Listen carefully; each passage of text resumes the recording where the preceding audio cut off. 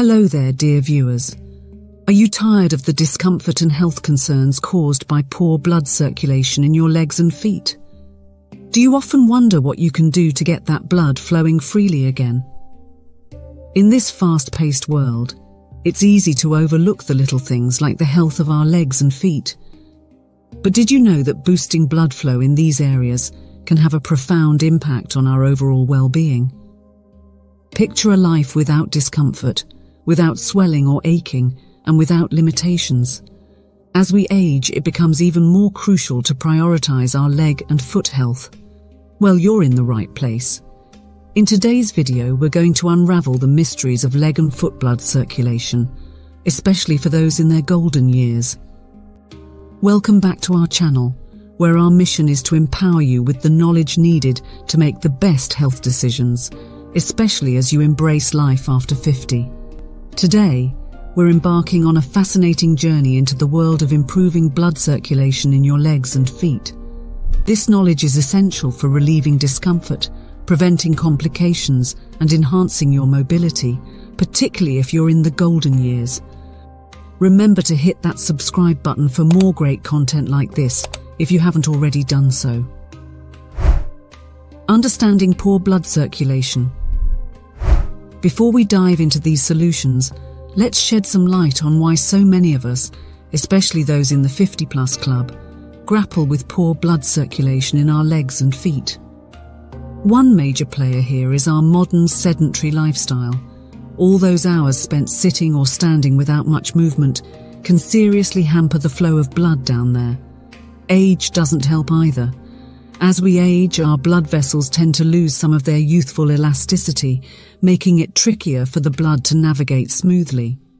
Then there are those medical conditions like diabetes or peripheral artery disease that can directly throw a wrench into our circulation system. And let's not forget about smoking and what we eat.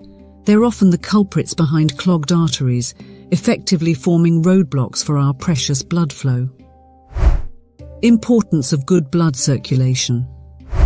Now you might be wondering, why is it so crucial to give your legs and feet better blood circulation?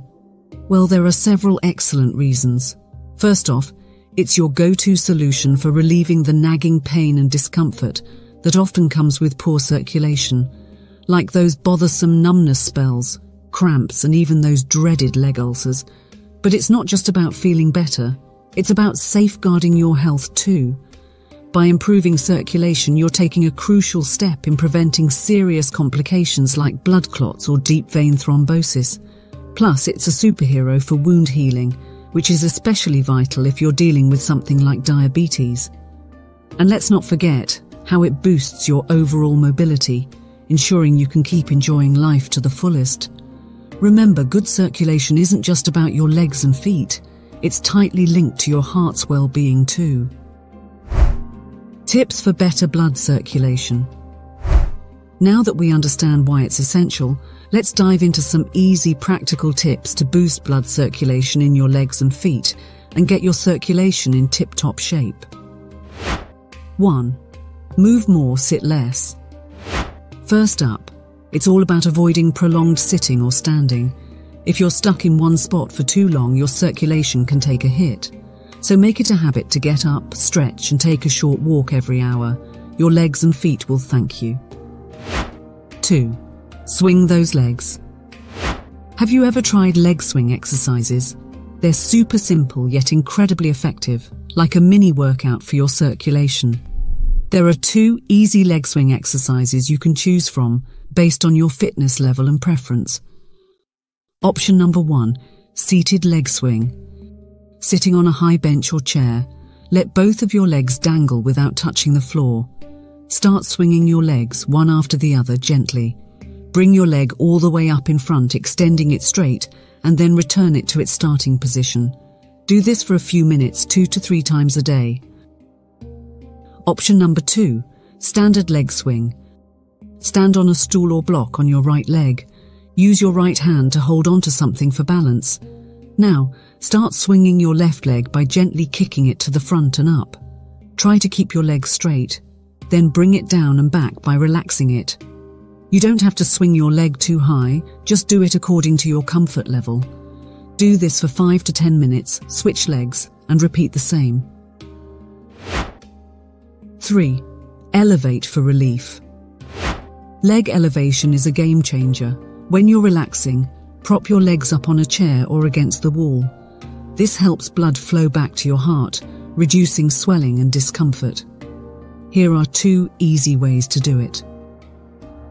Option number 1. Legs up the chair. Lie down on the floor and lift both your legs up on the chair in front of you.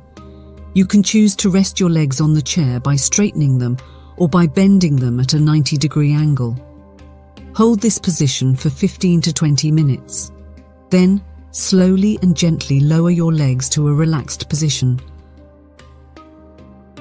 Option number 2. Legs up the wall. Lie down on the floor or on your bed and lift both your legs up against the wall, extending them straight. You can choose to hold your legs at a 90-degree angle against the wall or at a 45 to 50-degree angle, as long as your legs are higher than the position of your heart. Hold this position for 15 to 20 minutes. Then, slowly and gently lower your legs to a relaxed position. We recommend starting with a few minutes for this exercise to ensure you do not face any difficulties when the blood is flowing back to your heart. Remember to stop immediately if you feel uncomfortable during this exercise and consult your healthcare professional for assistance. 4. A spa day for your feet. Who doesn't love a spa day? Well, your feet surely do. Soak your feet in warm water with Epsom salt. This foot spa therapy can relax muscles and promote circulation, plus it's incredibly soothing. 5. Hug your legs with compression socks. If you haven't tried compression socks, you're missing out. These snug-fitting socks gently squeeze your legs, helping blood flow upward. They're like a comforting hug for your limbs. 6. Warm bath bliss. Speaking of warm, a warm bath isn't just for relaxation. It opens up your blood vessels and encourages better circulation, so why not indulge in a warm soak? 7. The magic of massage. And don't forget the power of a good massage. Regularly massaging your legs and feet can work wonders. Use your favorite lotion and give yourself a little TLC. It's a win-win. Now that you've learned these easy tips to enhance blood circulation in your legs and feet, let's dive into some actionable steps. Action steps. Ready to take action? Here's your checklist for healthier leg and foot circulation. 1. Stay active. Incorporate simple leg swing exercises into your daily routine. 2. Compression wear. Consider compression stockings. 3. Elevation. Elevate your legs when possible. 4. Relaxation time. Indulge in warm baths for circulation or enjoy foot spa therapy with Epsom salt. 5. Massage magic. Regularly massage your legs and feet. 6. Consult a doctor. If you have persistent circulation issues, consult a healthcare professional. To sum it all up, maintaining healthy blood circulation in your legs and feet doesn't have to be a chore. With these simple practices, you can keep those cramps and discomfort at bay. Remember, a little self-care goes a long way.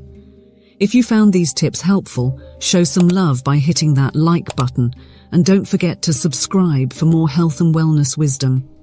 We'd love to hear from you too. Share your favorite circulation boosting tips in the comments below, because together we can all learn and grow. Thanks for tuning in, and here's to happier, healthier legs and feet. Catch you in our next video.